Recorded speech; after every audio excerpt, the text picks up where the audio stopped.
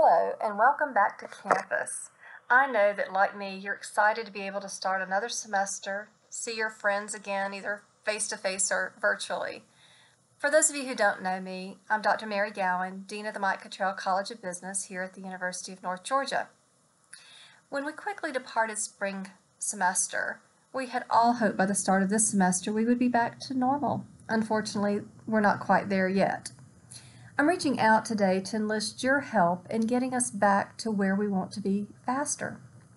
UNG is designated as a state leadership institution. In the College of Business, that means that we are focused on providing our students with the experience and education to be strong leaders in their careers and in their communities.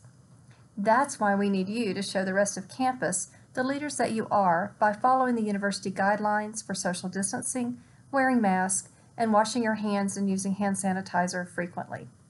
If we do all those things, we will help move us back to the UNG experience we want much sooner. Encourage your friends from other colleges to also practice these guidelines. Let's all lead by example, wear masks and social distance. Together, we'll get through this and have a great semester.